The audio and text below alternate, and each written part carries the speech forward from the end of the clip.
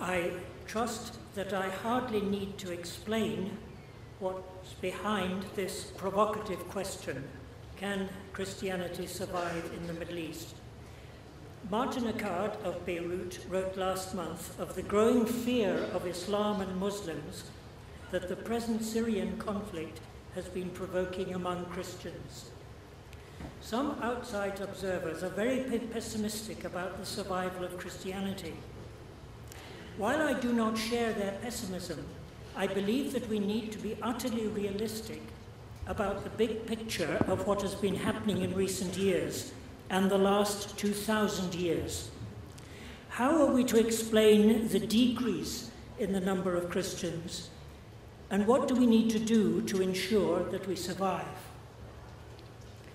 I begin with a simple story to underline the importance of asking the right questions.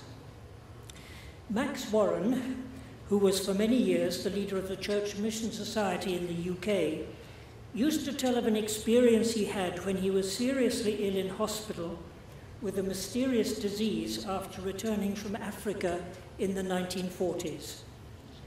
One day, a medical student had to examine him in front of his professor. At the end of the examination, he told the professor his diagnosis of the illness. Warren was convinced that the student would fail because his diagnosis was wrong. Some days later, he saw the professor when he was doing his rounds in the hospital and said to him, "I suppose that student failed." "No," was the answer. "He got the diagnosis wrong, but he would have got there in the end because he asked all the right questions." Here then are the 10 most basic questions which I believe we need to ask. Number 1, what does the Quran say about Christians and Christianity? There's a range of responses reflected in verses coming from different periods in Muhammad's life, some quite positive and some more confrontational. One, for example, says that Christians and Jews who believe in God and lead good lives have nothing to be afraid of on the day of judgment. Another is very critical of Jews, but more positive about Christians. You shall find the most hostile to the believers to be the Jews and the polytheists, and you will find the closest in affection, aqrabahum muwaddatan is the Arabic, to the believers, those who say we are Christians. Christians are strongly condemned for making exaggerated claims for Jesus, and their claim that God is Christ is described as blasphemy. لَقَدْ كَفَرَ. Another verse says that those who disbelieve among the people of the book will have the fire of hell therein to remain. Perhaps the strongest verse is known as the sword verse. Fight, that is, qatilu. Fight those of the people of the book who do not believe in God nor in the last day, who do not forbid what God and his messenger have forbidden, until they pay the tax, the jizya, and agree to submit. وَهُمْ صَاغِرُونَ. Question number 2. What does the hadith literature say about Christians and Christianity? Here are just a few of the recorded sayings of the Prophet or his companions concerning Christians. The food of those who receive the scripture is lawful for you, and your food is lawful to them. We do not enter your churches because of the statues and pictures. Do not greet the Jews and the Christians before they greet you, and when you meet any of them on the road, force them to go to the narrowest part of it. Any from this community of Jews and Christians who hear of me and die without believing in my message will be among the people of hell. If I live, God willing, I will expel the Jews and Christians from the Arabian Peninsula, and I shall leave only Muslims in it. Question 3. How do Muslims today interpret the Quran and the Hadith? There are 3 main principles of interpretation. The first says that the context in the life of the Prophet determines the interpretation, asbab an-nuzul.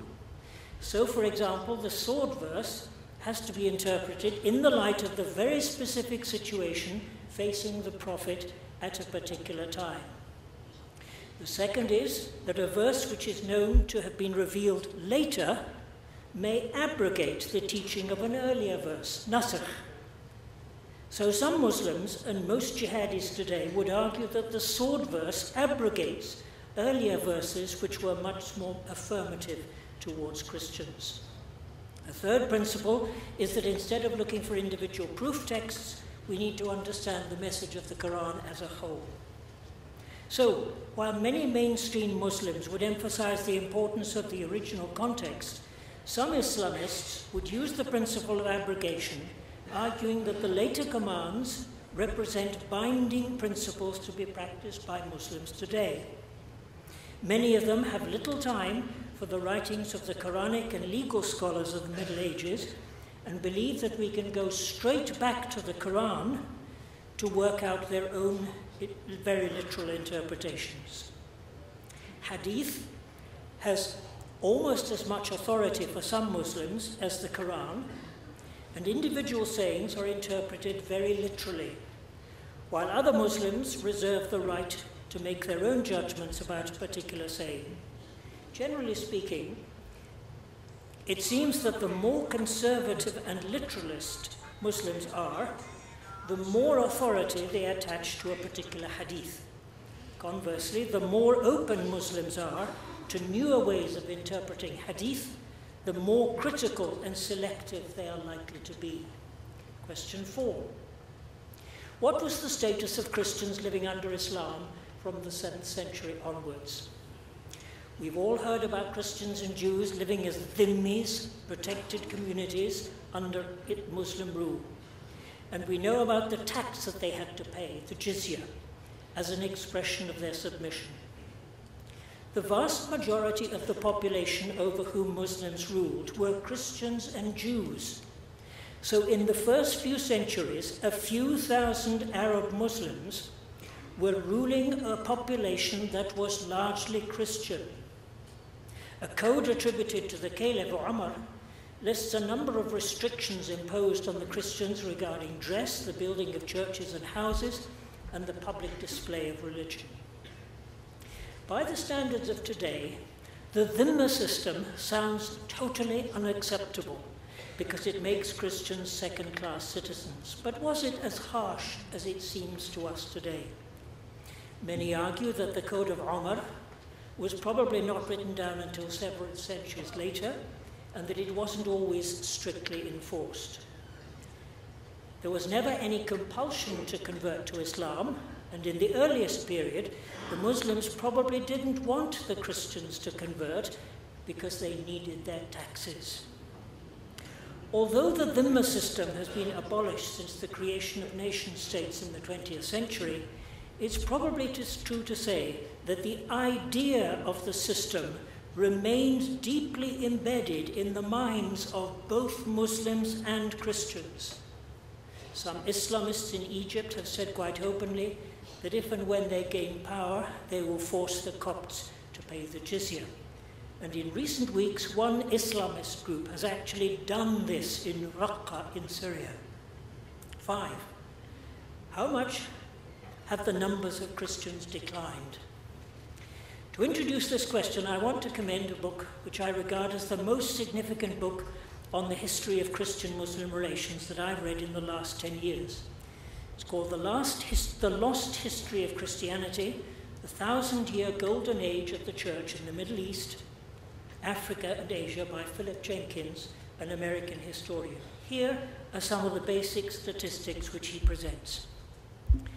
In the 6th century, there were about 500 bishops in the churches in North Africa, but by the 8th century, there were hardly any. In 1050, Asia Minor had 373 bishoprics, and its population was almost entirely Christian. But by 1450, they were between 10 to 15% and had only 3 bishops. The crucial turning point came in the 14th century, which marks the decisive collapse of Christianity in the Middle East. between 1200 and 1500, the number of Christians in Asia declined from 21 million to 3.4 million. The 20th century saw a further significant decline in the numbers of Christians. In 1900, Christians were approximately 11% of the population of the whole region, and 15 to 20% of Asia Minor. In 1915, Christians were 15% of Arab Palestinians and are now less than 1.5%. In 1970, Christians in Iraq were between 5 and 6% and are now reduced to less than 1%. I have to say that I was stunned when I first read this survey and when I was made aware of the numerical strength and spread of Christianity in this region in earlier centuries and of the dramatic fall in the proportion of Christians. Number 6. To what extent is the decline related to Islam? This is one of the hardest questions of all, and there are two kinds of answers that are often given. On the one hand, many Christians conclude that it's largely because of Islam that Christians have suffered. On the other hand, many quote the verse, "There is no compulsion in a religion, la ikraha fi din," and argue that Islam is essentially tolerant. I suspect that the truth probably lies somewhere between these two answers. Moderate Muslims interpret verses calling for fighting in the light of what they see as the peaceful message of the Quran as a whole. But many Islamists use them to justify fighting to force Jews and Christians to accept the rule of Islam. And Muslims can also argue that if Muslims today feel that they are in a situation similar to the ones in which the calls to warfare were revealed, they should be guided by those more warlike verses. It's also relevant to ask, how do Muslims think about the relationship between religion and state, deen wa dawla? Most tend to believe that the kingdom of God needs to be embodied in social and political structures to enable the community to live in accordance with Sharia. Most Muslims in minority situations say that they are not seeking to establish an Islamic state. But it's hard to deny that a basic instinct in the minds of most Muslims is, in the words of Kenneth Cragg, Islam must rule. This was expressed by Sayyid Qutb in an extreme form in the words, "La budda lil Islam an yahkum."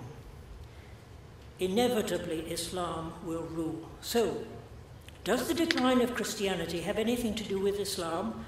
I suggest the answer must be yes, but not in the simplistic way that many Christians would like us to believe. 7. To what extent was the decline due to factors which had nothing to do with Islam?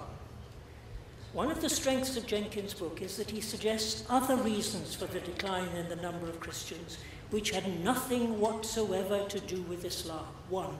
Fallen human nature and the culture of the time. Both Christians and Muslims at different times in history engaged in appalling acts of cruelty. Minority communities have often been made scapegoats at times of severe social disturbance. 2. Geography and natural disasters. Christian communities in Mesopotamia were always vulnerable to invasion, while Egypt's Christians were protected by their geographical position in the Nile Valley. The Black Death was followed by a period of severe persecution. 3. Weaknesses within Christian communities.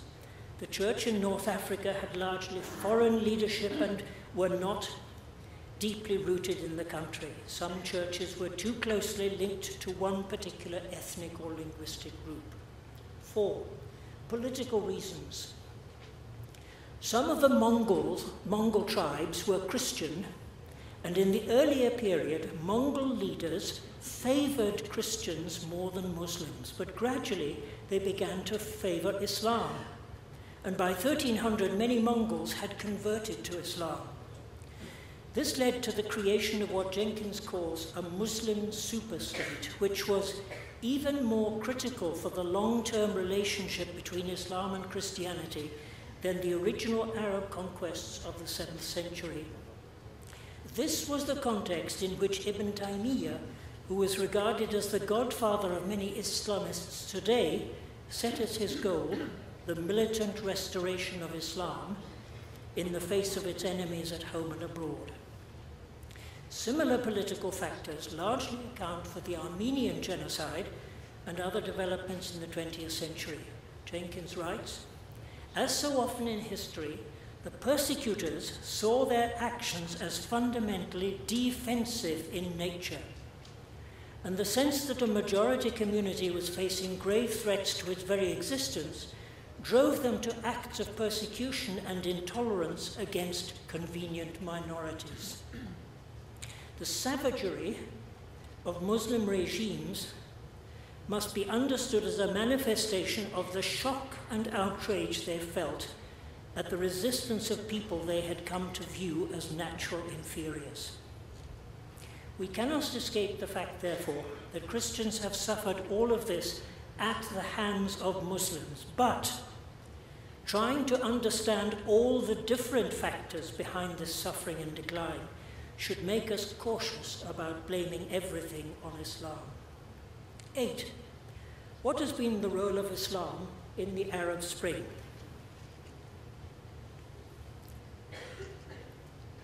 Many Christians have concluded that the Arab Spring has turned into an Islamic winter. Are their fears justified? The spontaneous explosion which occurred in Tunisia and spread quickly to Egypt and other countries was basically a protest against one-party police states, corruption, unemployment, economic hardship, and lack of freedom. Islam was not a significant factor in the start of the movement. In Egypt, the Muslim Brotherhood waited for some days to see how events were going to unfold in Tahrir Square before they encouraged their members to join the demonstrations. Their networks enabled them very quickly to mobilize support for the revolution, to remove Mubarak from power, and to elect Morsi as president. For a brief year, Morsi attempted to impose an Islamist agenda, but was thwarted by popular protests and the power of the old regime. In June 2013, the army stepped in to remove Morsi and are now doing everything in their power to ensure that no Islamist party will ever be able to seize power in Egypt again. The army is firmly in control, and Christians are generally very happy with the new constitution that has been passed. This does not mean, however, that political Islam is completely dead. In Tunisia, since the original protests removed Ben Ali, there has been an intense struggle between the main Islamist party and secular groups. In recent weeks, these different parties seem to have reached a compromise which creates a balance between Islamist and secular agendas, and which some see as a model which could be copied in other Arab countries. In Syria, the Muslim Brotherhood was for many decades the only real opposition to the Assad regime, but was brutally suppressed. The demonstrations, which began in April 2011, were initially a protest against police brutality. But before long, many Sunnis joined out of bitterness against the minority Alawite regime which had kept Sunnis out of power for so long. After decades of authoritarian police states, many Muslims throughout the region genuinely want their governments to be more consciously Islamic. I believe that the majority do not want Islamist governments, but equally they do not want secular governments if being secular means that there is no place for Islamic values. When Muslims decide to take part in democratic processes, they are forced to balance their ideology with pragmatism.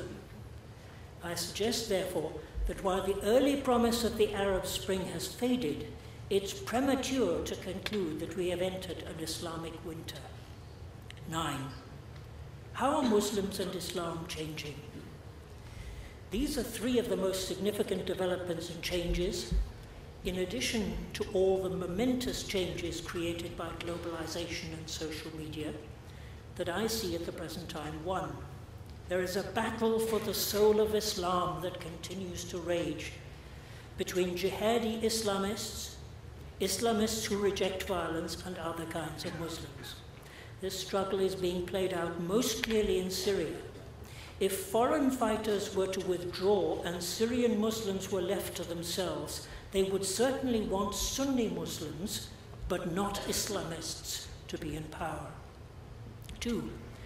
If we have begun to understand what Islamism is all about, we now need to understand that there is such a thing as post-Islamism. Islamism refers to those ideologies and movements that strive to establish some kind of Islamic order, a religious state, Sharia law. Association with the state is a key feature of Islamist politics. Post-Islamism, on the other hand, wants to marry Islam with individual choice and freedom, with democracy and modernity. While it favors a civil and non-religious state, it accords an active role for religion in the public sphere. 3. Tensions between Sunnis and Shiites have become more acute, and Sunnis are really fearful of the growth of the arc of Shiite power stretching westwards from Iran and including Bahrain, Iraq, Syria, and Hezbollah in Lebanon. So, some Muslims are changing through coming to terms with modernity, while others are changing because they have found that slogans like Islam is the solution, al-Islam huwa al-hal, don't put food on the table, build hospitals, and deal with corruption. So, could it be that Christians have a role to play as dialogue partners with Muslims? If so, we may not need to feel completely helpless as we watch Muslims responding to all that is happening. 10. How is the future of Christianity related to the politics of the region? I am painfully aware of the role that my country played after World War I in carving up the Middle East. The Israeli-Palestinian conflict is still near the heart of the problems of the whole region, and the emigration of Christians from Palestine has much more to do with political, social, and economic factors than with religion. To point out the role that the United States has played in the region, I want to commend the book Faith Misplaced, The Broken Promise of United States and Arab Relations, 1820 to 2001, by Osama Makdisi. Tells the story of how the work of Americans in the Middle East in the 19th century, especially missionaries, built up an enormous amount of goodwill. But this goodwill has largely been lost because of American policies in the region in the second half of the 20th century. The ethnic cleansing of Christians in Iraq has been directly related to the war of Iraq in 2003. The Christian minority has been identified in the eyes of Muslims with the so-called Christian West that is waging war on the Muslim East. Perhaps history is repeating itself. Just as Christians suffered because of their association with the Mongols, so Christians today are suffering because of their association with the West. This is the law of unintended consequences at work. The future of Christianity in the Middle East, therefore, doesn't depend only on Christians and Muslims in the region. It depends to a considerable extent on the foreign policies of the US, the EU, and Russia. Am I allowed to say that we should also be talking about Christ at the White House, at the Pentagon, on Capitol Hill, Christ at Westminster, and Christ in Brussels? Now, are any of these 10 questions the right questions? If they get us anywhere near an accurate analysis of the problem, we might say that the future of Christianity in this region depends on how well we respond in the following 5 areas. 1, staying rooted in the region. This is the cruel dilemma facing many Christians. What is there to keep you here when you face such an uncertain future? What if you are Christian parents living in Bethlehem and you're concerned about how your children will get a good education and whether they will ever find work? If you have relatives abroad who are encouraging you to leave, and if you already have a green card, what is there to encourage you to stay? When I raised this question at a seminar in Oxford 4 years ago, Mundhir responded by saying, "What will keep us here is having a new sense of mission." In other words, if Christians can believe that they really do have something significant to contribute to their societies and their nation, they will want to stay. 2, being engaged with society. In the last 150 years, many Christian denominations have been engaged in educational and medical work. And a former Anglican bishop in Jerusalem once described schools and hospitals as the arms and legs of the church. But something more is required at the present time. Dare we say that Christians have to come out of their ghettos and find ways of being more engaged in their communities? In February 2011, just 2 weeks after the revolution started in Egypt, an American Presbyterian professor teaching in Egypt was preaching at an evangelical church in Cairo on Jeremiah's letter to the exiles in Babylon. After an incredibly enthusiastic response from the congregation, she wrote, "I was amazed that the church here, whose pietistic and fearful isolationism has driven me crazy in the past, is now starting to engage in integrated reflection about public life and civic responsibility. Christian hope means a vision for society, for God's will to be done on earth as it is in heaven." I have been deeply impressed with the work of the Holy Land Trust here in Bethlehem, which, among other things, is doing all it can to build up civil society from the bottom up. 3, being aware of history and politics. Several Palestinian Christians have told me that they can trace their family history back several centuries. But how many are aware of the Christian doctors, engineers, artists and translators who played such a significant role under the Abbasid dynasty in Baghdad and made such an enormous contribution to Arab and Islamic civilization? Philip Jenkins writes, "Losing the ancient churches is one thing, but losing their memory and experiences so utterly is a disaster scarcely less damaging. To break the silence, we need to recover those memories, to restore that history." This, of course, may not be easy for Protestant Christians who knew more about the Reformation in Europe than the early church fathers, and who might think that real Christianity was brought to the region by Western missionaries in the 19th century. And history inevitably takes us into politics. It was living in Lebanon through the Civil War from 1975 that made me interested in both history and politics, and that in the last few years I have read more books about history and politics than about theology. I realize that it's hard for many Christians to be interested in politics, and even harder to engage in any kind of political activity. But some of us may need to see this as a special calling.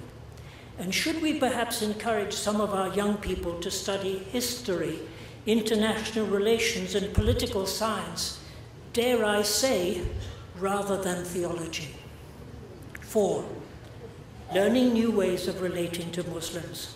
2 years ago, when I was teaching a course on Islam in a master's program here at Bethlehem Bible College, one of the group summed up her feelings about her Muslim neighbors with the words, "Nihna majruhin," we're wounded. A Lebanese Christian said to me some years ago, "We fear them and despise them at the same time." These words may not express the feelings of every Christian in the Middle East, and there are good historical reasons why many do feel in this way. But wherever there is hurt or fear or arrogance in our hearts, do we not need to ask the Holy Spirit to search our hearts and help us to work through our fears and prejudices? If Jesus was able to change the attitudes of his Jewish disciples towards Samaritans, can he not change our attitudes towards Muslims today? The prayer of the early church in Acts 4, and I'm so glad that Chris spoke about this morning, can then become a model of how Christians should be praying today. Now, Lord, consider their threats, but instead of asking for protection, they pray, enable us, your servants, to speak your word with great boldness. And then go on to ask that God will act in his sovereign power to reach into the lives of their neighbors, while you stretch out your hand to heal and perform miraculous signs and wonders. It seems that God has been answering prayer of this kind, because in recent years, increasing numbers of Muslims have become disciples of Jesus.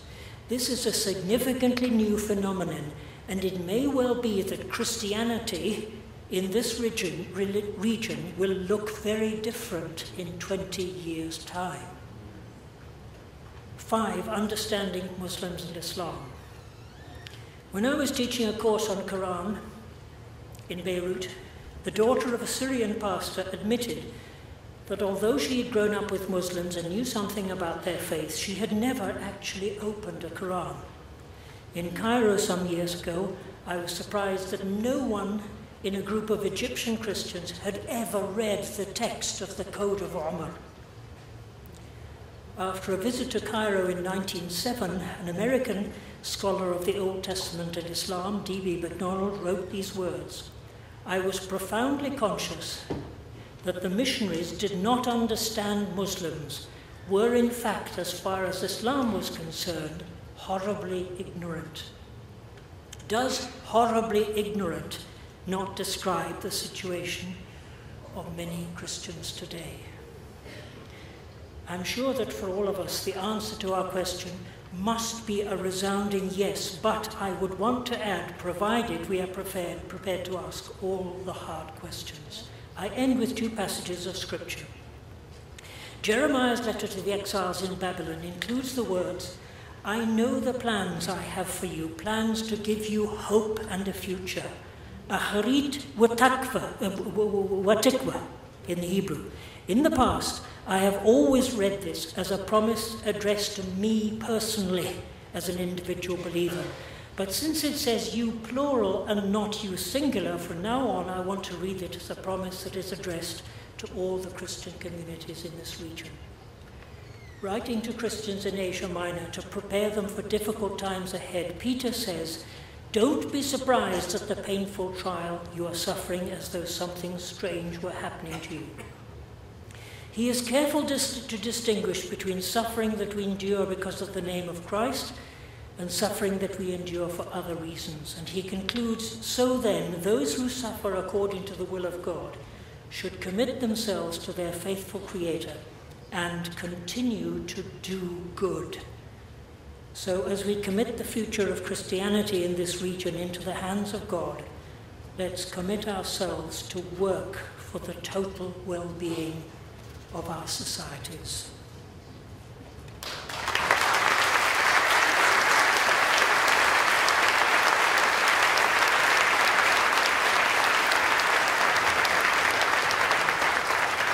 Well, I don't know about you, but I thought this morning was amazing. And in the next 15 minutes, we took some questions from you. They are all good questions. So I'm going to ask our 2 speakers to come now and choose some of these questions and answer them briefly. So we will have about 5 minutes of Q&A, and after that, we will head for lunch and get ready for our field trips. Dr. Salim first.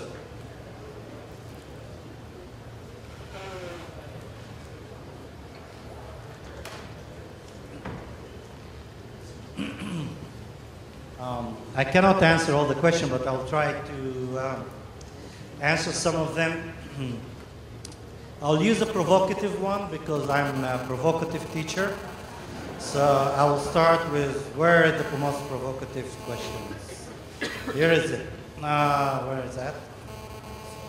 Do you consider Israel as your Palestinian Christian enemy? No, I don't consider Israel as my enemy.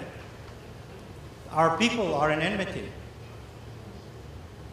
Our people don't like each other, hate each other. We need solution. So how do Palestinian Christians bless the Jewish people? I think in several areas we can bless them.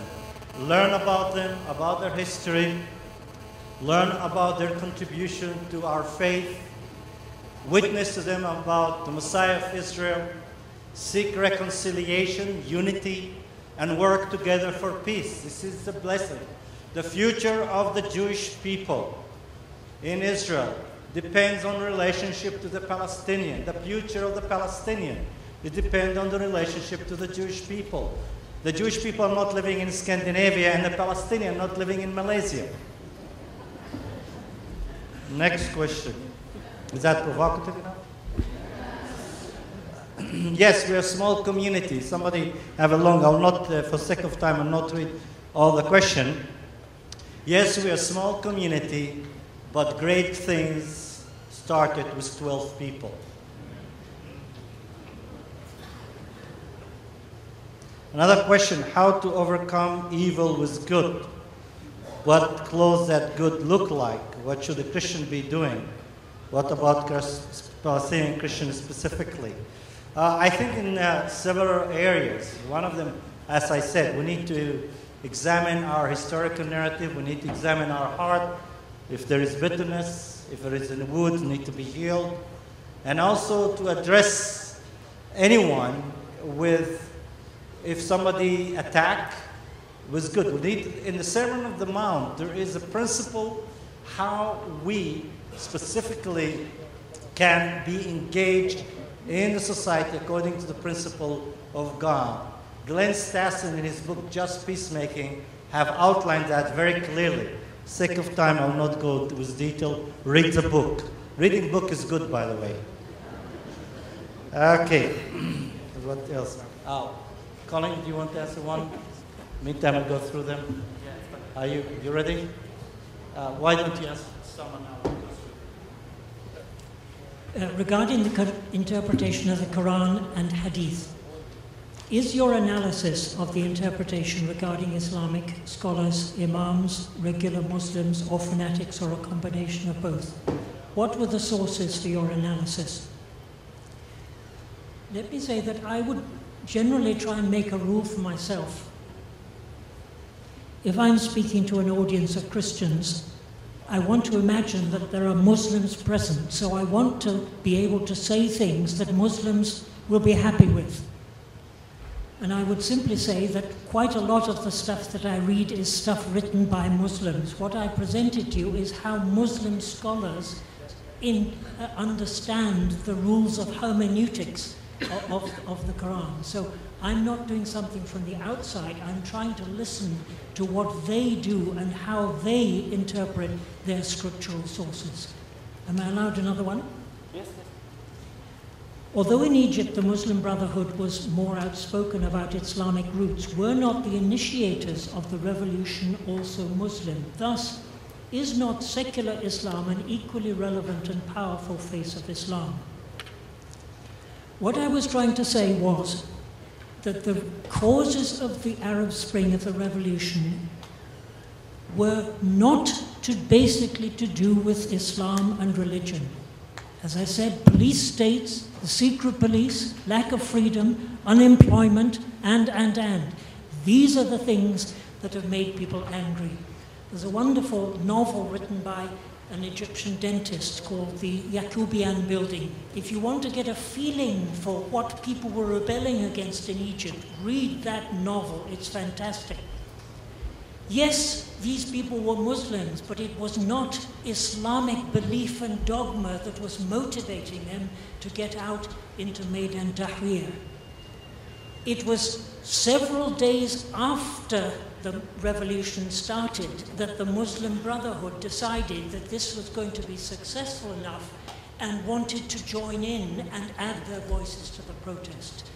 So secular Muslim, what do we mean by secular Islam? I talked about post-Islamism. Muslims are trying to live in the real world, and they're obviously being influenced by all the things that are happening. But I'm very uneasy with this description of secular Muslims. Okay, one of the questions here, do you argue that in an emerging Christian narratives that can heal the land, are you aware of any new Jewish or Muslim narrative emerging that brings hopes? I'm not talking about Christian narrative, I'm talking about the kingdom of God. Because any theology is human endeavor with human limitation. So any narrative has its own limitation. We need to allow God to be God and pursue and act according to the principle of the Sermon on the Mount that our Lord have taught us. Sadly to say, is the majority of the narrative that there is among Muslims and Jews are concerning that this area is very exclusive. And that is a problematic issue for me that, as far as I know, maybe we are also very minority voice in that case. So I'm not aware very much on emerging. Matter of fact, most of the emerging narrative I hear, it's from outside the Middle East. In Jewish historian and Muslim historian in Europe and the state are beginning to speak different language.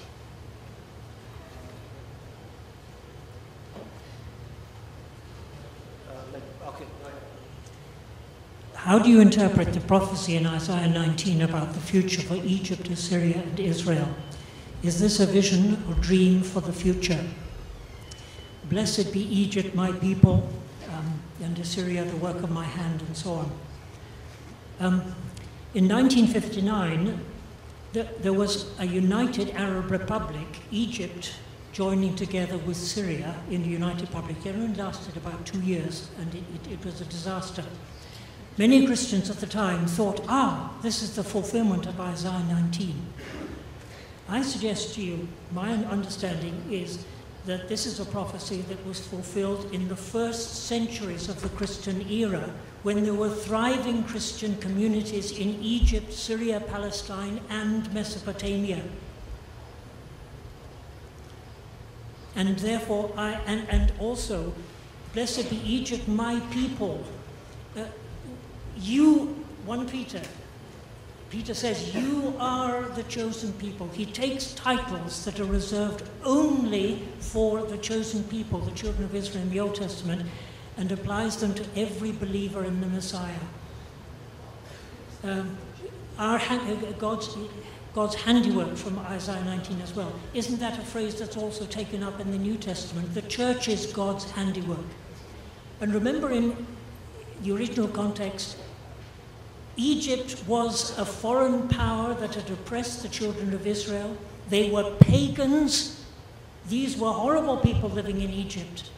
And the prophet says, blessed, he takes a title, my people, applied only to the Jewish people, to the children of Israel, and applies it to these foreign pagans in Egypt. I would say this is fulfilled in the kingdom of God, where Egyptians, Syrians, and everybody are included in the body of Christ. In your opinion, what is the future of mixed marriages between Muslims and Christians in this country of Palestine? I think I would say that as somebody coming from outside, I wouldn't dare to answer something as specific as this.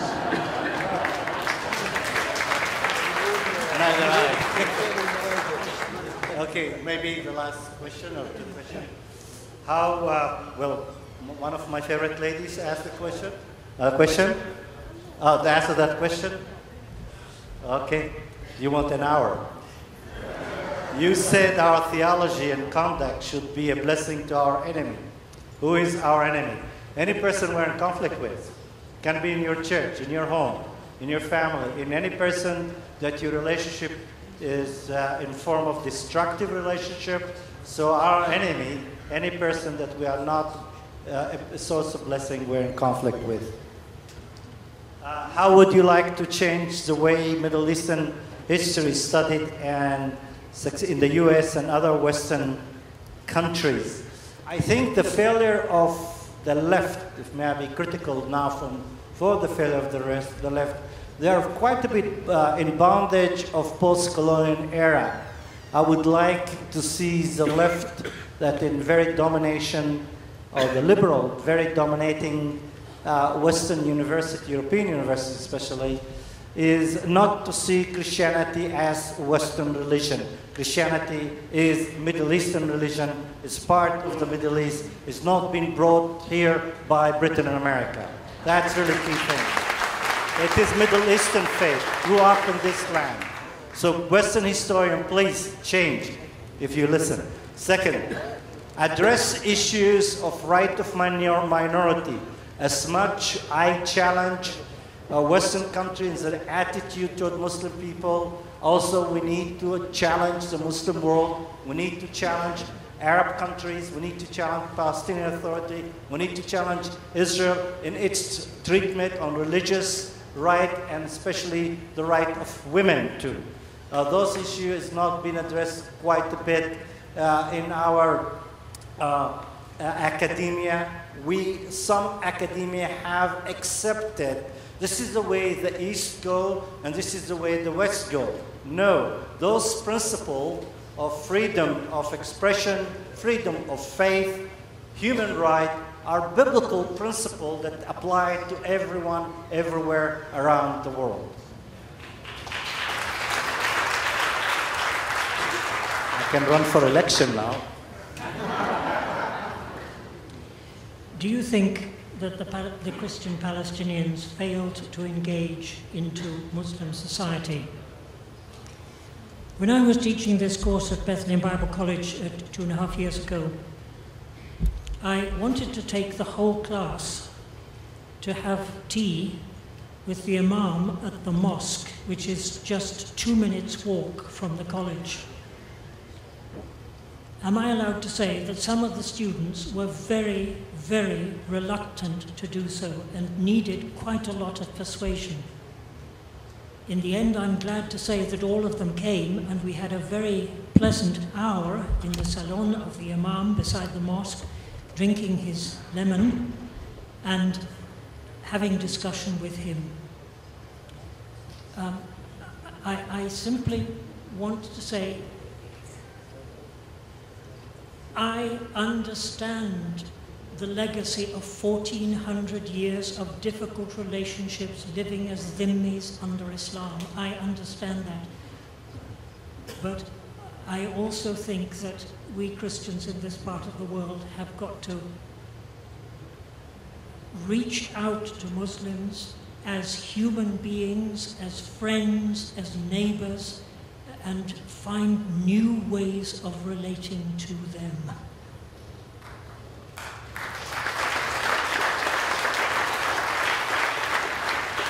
Colin, as a teacher of the Bible College, can I add something?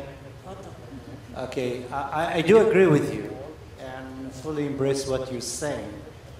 But also for what our students are struggling with is a change of cultures. And that's what we see in both when a Jewish person or Muslim people become more religious, his conduct with the other or her conduct with the other change. Dressing code, food,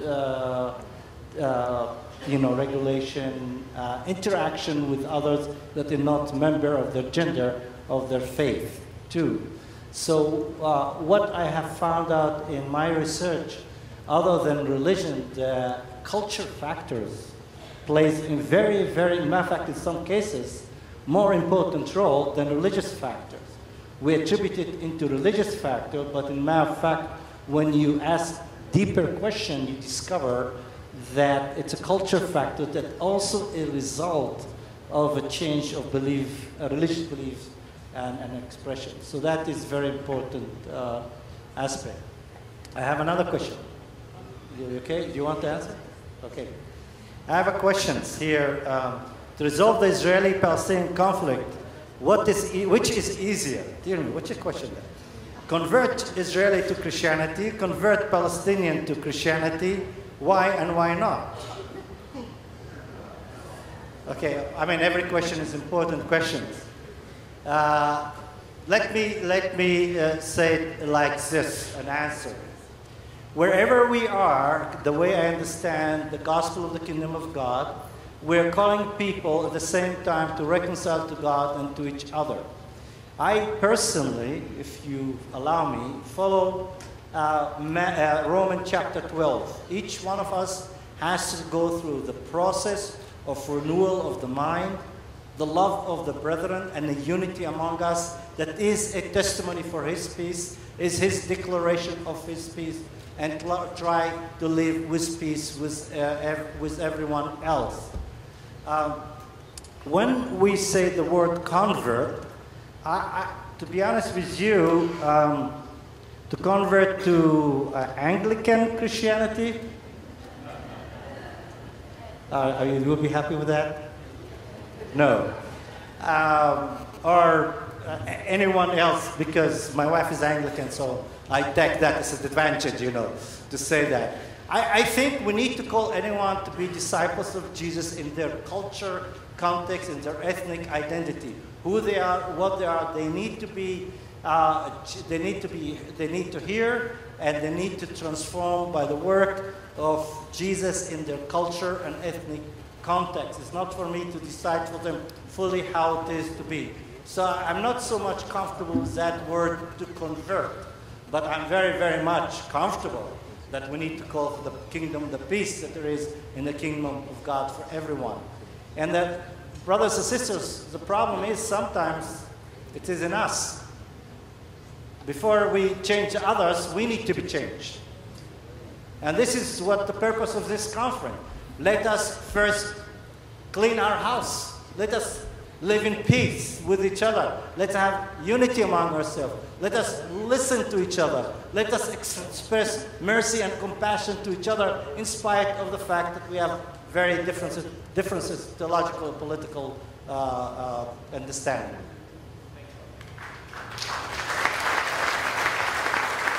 Let's give them one more round of applause. Thank you, and we really appreciate